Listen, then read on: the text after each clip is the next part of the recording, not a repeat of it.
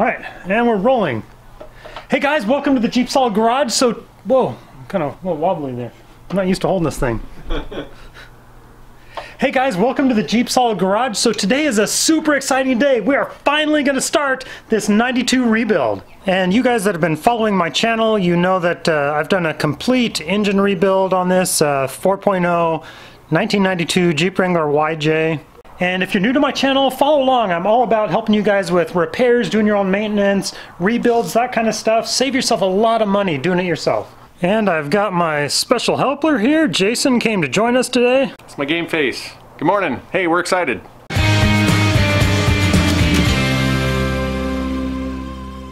So the very first thing, I've got this Jeep like wedged back in the corner of my shop here. So I gotta get it out of there.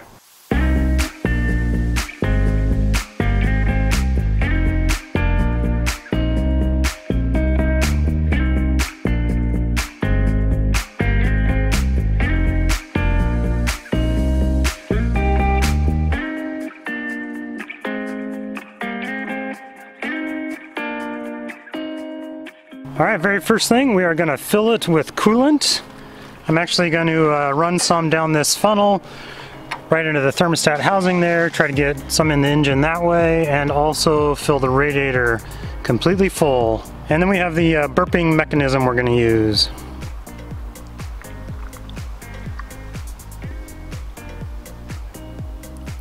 And I'm going to throw a new oil filter on here, and yes, this video is sponsored by AMSOIL, but we will get to that. I actually reached out to them because I wanted to be using their products specifically because of their oil, but we'll get to that in a bit. Is it rolling? So Jason, what's it like to be a cast member on the set of JeepSolid? Well, I'll tell you, it's a lot of glamour. It's mostly the side benefits that I like. I just I have trouble remembering what those benefits are.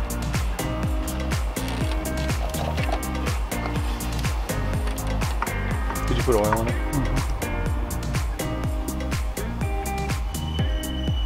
So yes, I'm going to be using AMSOIL SAE 30, and like I said, I actually reached out to them. They supplied this free of charge to me, but I wanted to use their oil, and the reason is this is what my machinist recommended. It's all that he uses. He's used a lot of different oils in the past. He's never had an issue with AMSOIL. I'm not an expert on engine rebuilding, but my machinist is, built thousands of engines, and if he says this is all he uses, is good enough for him, well, I trust his opinion, so that's why I'm using AMSOIL. You have to have high zinc formula for this flat tappet cam. Super important on breaking in your camshaft of having the high zinc. You cannot use synthetic oils. You have to either use a zinc additive or high zinc oil, but this is what I recommend. I'm going to be sure to link it in the description below. Before I start adding oil, I want to make sure I got the oil plug in the oil pan. Yep, there it is. We're good to go. Probably 7 quarts went in the block. I think I can pour without spilling. Yeah.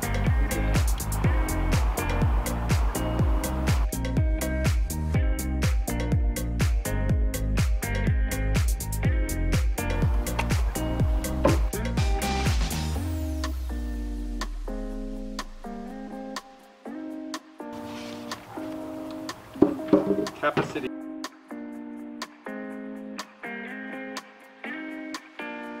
Start another one.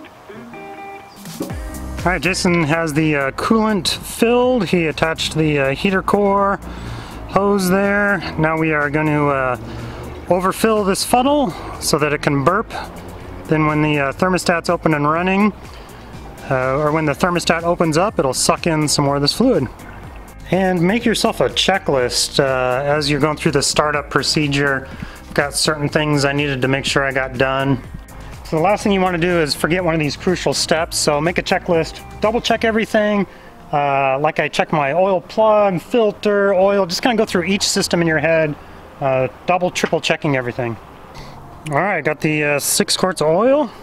Now next we are going to manually prime the whole oil system.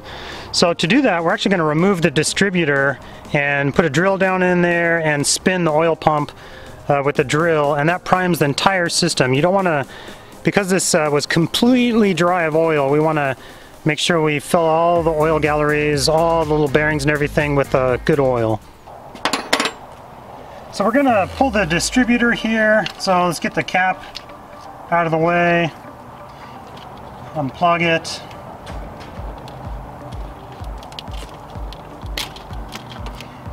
Now, right now the distributor, I want to make note of where the rotor is pointed.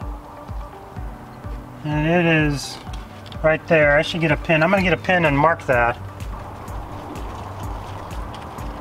We have to keep track of exactly where the rotor is pointed so we can get it back in the same spot.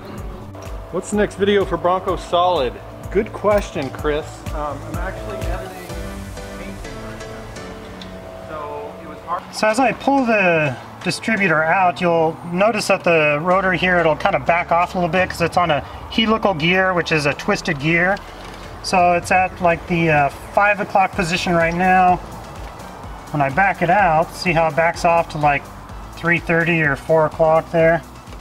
And I'm just going to leave it in that exact position right there, set it down somewhere so I can slide it right back in the same spot. Right here, this is where it mounts to the engine block, so it'll only go in one way. So that is the oil pump right down there. We're going to put a flat blade on a drill and spin that clockwise.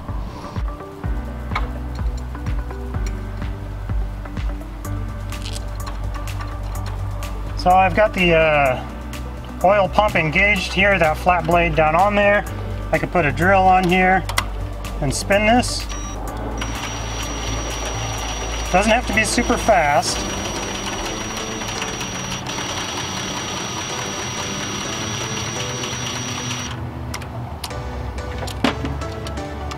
Tavita, what? Ta-da! Go ahead and put that anywhere. So Tavita is watching from Kansas. All right, let's check the oil level here. See where we're at. And we are good. We're up at the top of safe. Just one little tip. So now I'm going to try to get the little slot on the oil pump lined up to where it was when we started, so I can slip the distributor back down in exactly how it was. Hopefully it just slides right in here first try.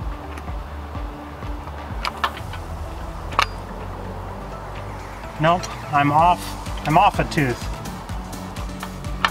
So it's not going down into the oil pump. So it's just a matter of getting this lined up exactly where it was.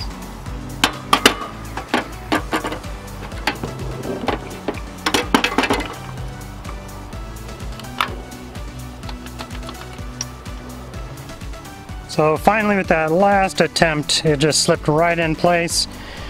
Got it lined up on the block there, and it's pointing right where my little black mark is, so we're all set. So let's install the mount here. Little mounting bracket bolt. Hunters. Oh, go ahead. Go ahead. That's all right. You're recording.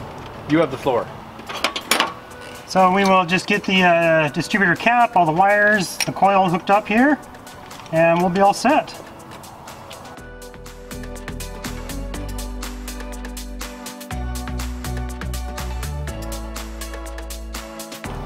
So this is going to be epically disappointing if it's just I'm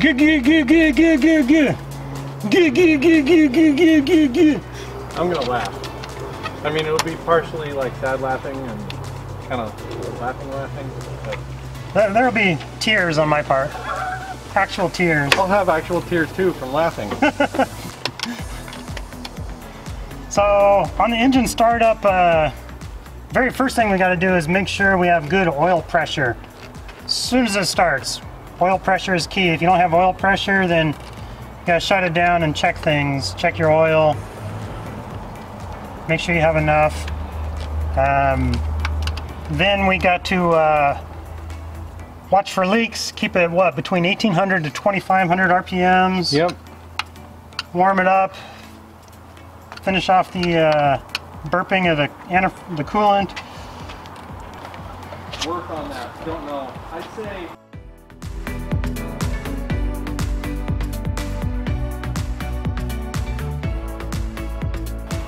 This is actually ethanol-free gas I'm using. Don't really need ethanol-free, but it's gonna take me a little while to use this up, so I thought I should put some really good gas in it. So what else do we gotta do? Hook the battery up. That's awesome. Mike says he's not on NyQuil for this episode. Yes, you want to be in full control of all your faculties to take this one in. And how long has it been? That was the next question. How long has it? And your stupid tablet keeps shutting off. Why is it doing that? God, go to settings and you can change it. Oh. Ethan says, yeah, gas going in, good sign. Jake was asking, how long has it been since the project started to now? Well, you bought this thing 2 years ago. Well, hey, there's gas leaking behind the wheel. Yeah. That's not good. 2 years. And HD Ninja, also known as SD Ninja at times. What do you say? Good luck? Air just shut off again. Probably leaking at the fuel filter, according to Mike Campbell. Yeah, very well could be. Because weren't you messing with that like a little while ago? Yeah, but it's back here by the fill. Oh, like on the fill tube? Yeah, and running down the leaf spring. Oh, nice. What's a little gas gonna do? What could that hurt? Be sure to have yourself a good fire extinguisher handy. All right, last step. Hooking up the battery. Tommy Lee says, came in to print stereo schematic. Back to it. You guys are legit. You know, I've always been a Motley Crue fan. That means a lot coming from Tommy Lee. All right, so here we are. We've got everything hooked up, all the fluids topped off. This is the point where you double check things. So let's start with distributor. So distributor, it's all good. Wires, they're all in proper order. We filled it with oil.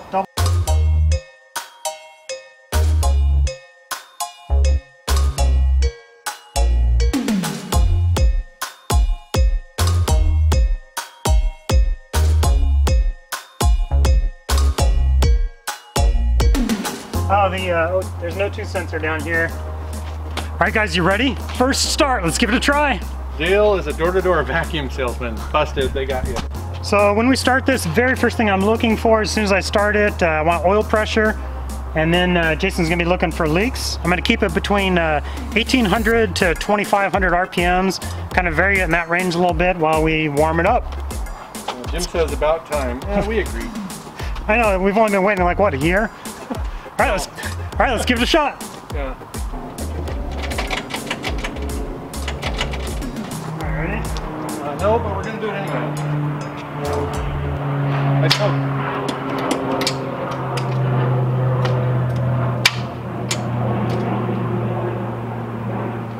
No start. Huh.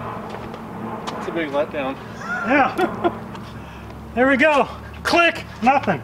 Yeah, that's awesome. Well, see you later. All right. So anticlimactic. All right, I'm gonna hit it. Your starter's all dented. That's what you wanted, right? All right. Looks like you got a problem. The battery's good. It's like 12.4 volts. But yeah, it's just not even turning over. I can turn the engine by hand with a wrench. Do we have a ground problem? Do you want to disconnect the battery while you're doing that? Yeah, Quinn Trent says a bad connection will stop the starter from spinning, but will allow it to click. You should disconnect the battery, seriously. Where are you going? Who vote? I'm not going anywhere. Who votes for disconnecting the battery while messing with the hot leads on the starter? I do. Does anybody else vote with you? Oh, he's doing it. Okay. Situation averted. Crisis averted. Jason's always thinking logically. Leave the battery on. Everyone needs a little shock. Nah, just give her. Wouldn't that be great footage though? Like, ah! This is making me nervous here. Yeah, go ahead. Same thing.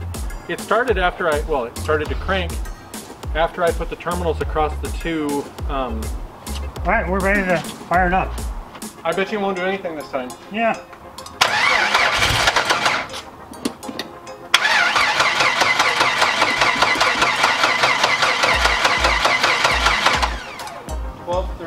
Oh, you're assuming it's starting. So oil pressure and then leaks. We got the leaks covered. Yeah, we've got the leaks definitely going. Ready? Yeah.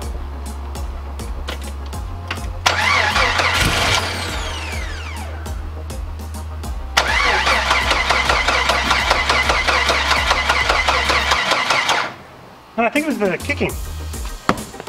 Timing. I agree. It sounds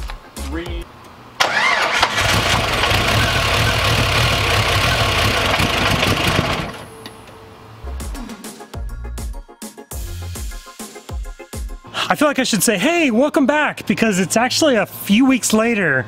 We went to do the initial startup and break in on this, and it started giving us a lot of trouble. It wouldn't start, basically. You can go back and watch some of my older videos. I didn't link them in the series here, but watch some of those old ones. You can see some of the struggles of getting it running, but now we've got it figured out. We had trouble with the starter, the timing, the grounds. We checked fuel pressure, just a lot of things, right? It was a myriad of issues, and it's by some miracle it's working now. I would put money on the grounds.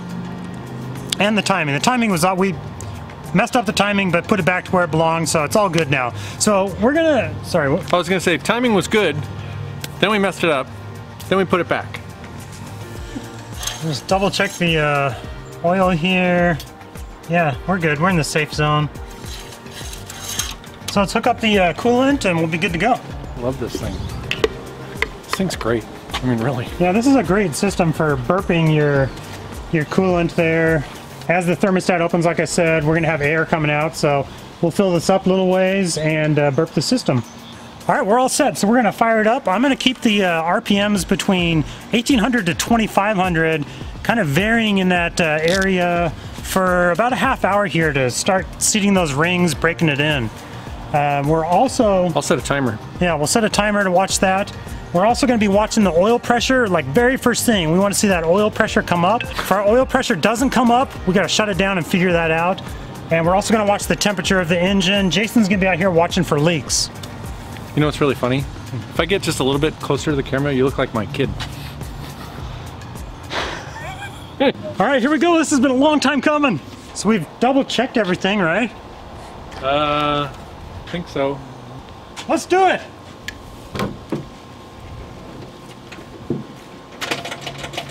Ready? Yep.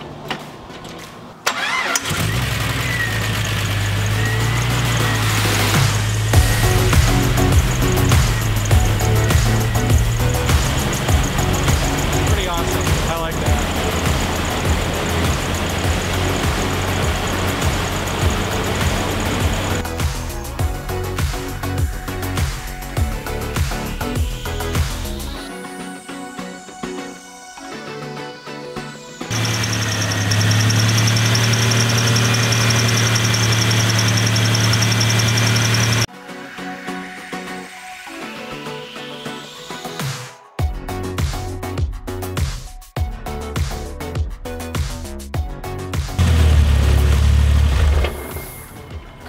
All right, there we go.